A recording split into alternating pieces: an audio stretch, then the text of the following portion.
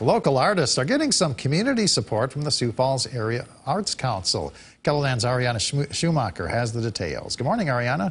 Good morning, Perry. This year, the Arts Council launched their Artist Micro Grant program, offering grants ranging from $250 to $500 for local artists to use in any way they wish. For some creators, they are using the money to give back to the community. Kyrie Dunkley is hard at work creating the ribbon skirts and shirts for the honoring ceremony at Washington High School next month. She's able to make these pieces for the seniors thanks to the micro grant she received from the Sioux Falls Arts Council. I wanted to use this grant to help the seniors if they don't have a family member or somebody to reach out to that can help them create a ribbon shirt or ribbon skirt.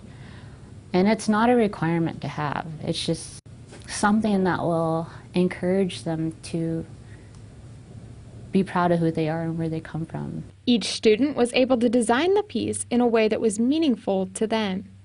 I see a sense of pride, an increase in confidence in their self-esteem, being happy that they're achieving their goals and receiving something for it.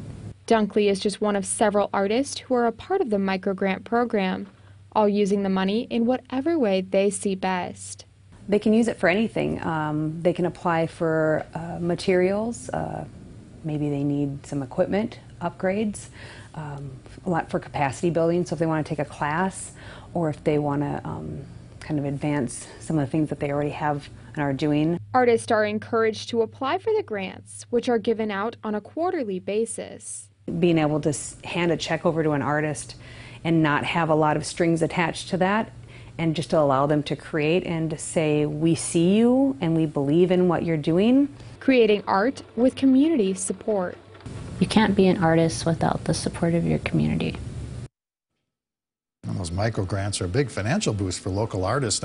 Ariana, when can they apply for these grants? Well, the applications are open right now for those second quarterly grants, and so they're open now till May 2nd. You can find a link to apply and the details in this story at KELOLAND.com. All right, thank you very much, Ariana.